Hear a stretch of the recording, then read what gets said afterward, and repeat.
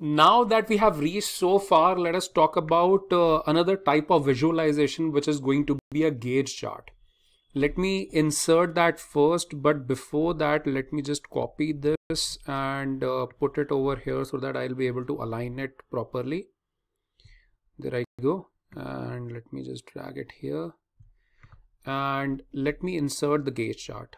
Now I'll be talking about few key figures. That is what I personally like putting at the very top of the page, because that must be clearly visible to the consumer.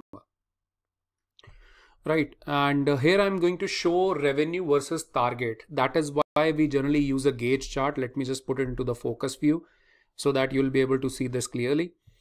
And let me put revenue here. Okay, so revenue in the value. And so by default, what happens is that it gives you the value, and it makes automatically the gauge double of the value that you are putting. That's by default, right? And I need to compare it with something which is going to be the target revenue. So if you see over here, we have the previous sorry, we have the previous month revenue, right? Now is the time to create target revenue also. Now how to create one? If you see, let me just create a new measure over here, and let us suppose the target revenue is 2% jump in the previous month revenue. That's simple. So what I'm going to say, target revenue is equals to previous month revenue multiply by 1.02, which is 2% jump in the previous month revenue. So that's how I've created target revenue, which is previous month revenue, by multiplication, which is 1.02, which is 2% jump in the previous month revenue. And let me just drag and drop it into the target value. And now you'll notice that I'm getting that target, and actually we have overachieved. That's good, right? And this is how it's going to look like. Let me just go back. And I'll simply keep it over here. Let me get rid of the formula bar from here. And let me just format it. I know it's quite small. I'll simply select the other visual and I'll just click on the format painter, and I'm going to apply it onto this visual. And a couple of things I'll be doing. I'll just move it slightly so that I can increase the size. There we go. I'll increase the size of this company logo and this break also. And also I don't want to keep the revenue and target revenue. That's a very lengthy name of this visual. So better I'll go over here and say title, and over here I would say revenue versus target. That's it. I'll just keep it like this so that I can have a good space with me. I think that's enough to have the size. And then let me just copy this break and put it over here in front of this gauge chart, because I want to put something here also. There we go. And let me just put a break here.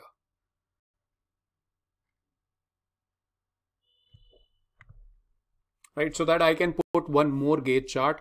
For this, I will be doing one thing. I'll simply select this one, create a copy, Control C, Control V.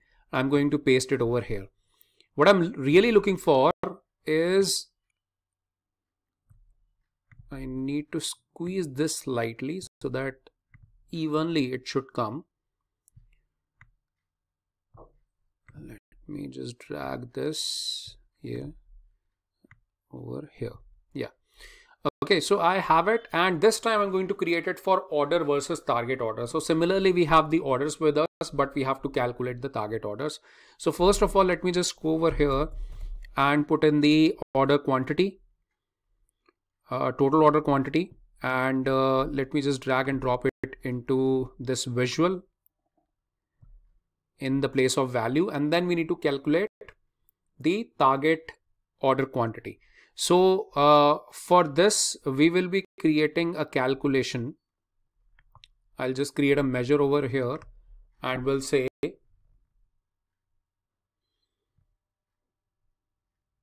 so we don't have the previous month orders, right? So first we have to calculate the previous month order because it's again going to be 2% jump in the previous month order quantity. So first I'll say previous month order quantity, which is going to be calculate, remember, and in calculate it will be order quantity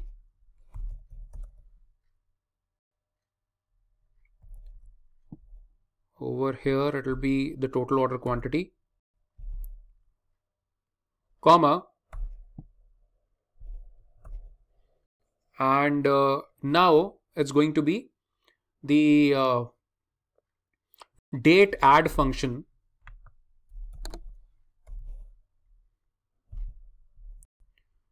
now date comma minus 1 because I'm talking about previous month comma month, which is going to be my interval. I'll simply close down the bracket twice and this way I'll be calculating the previous month order quantity. But still we have to calculate the target order quantity, which is 2% jump in the previous month order quantity. So now I will be creating one more calculation here, which is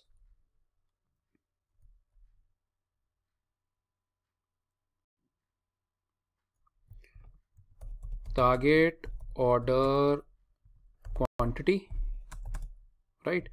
It's going to be previous month order quantity multiplied by 1.02, which is 2% jump in the previous month quantity. Let it process, and once it has been done here, let me just drag and drop it into the target value over here. So now you can see, let me just cross it, and it's again we have overachieved, and this is not matching with the title that we have. So I'll go to the format and I'll be changing the title. So for this I'll go to the title over here and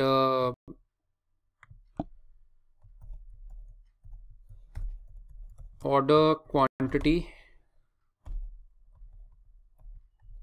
versus target. I think target is fine, right?